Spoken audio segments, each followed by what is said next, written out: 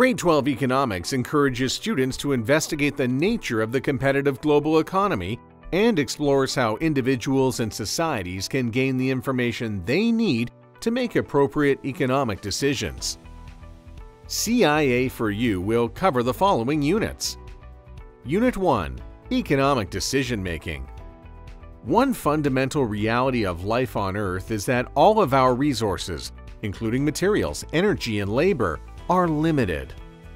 The study of economics focuses on the decisions that must be made in order to allocate these valuable resources.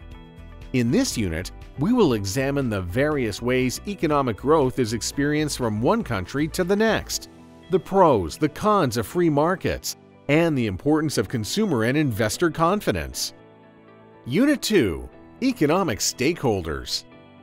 In this unit, we will look at the effects of significant economic conditions and decisions, exploring how they are felt by stakeholders.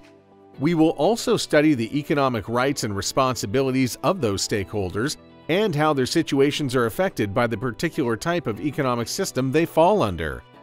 Unit 3. Self-interest and interdependence.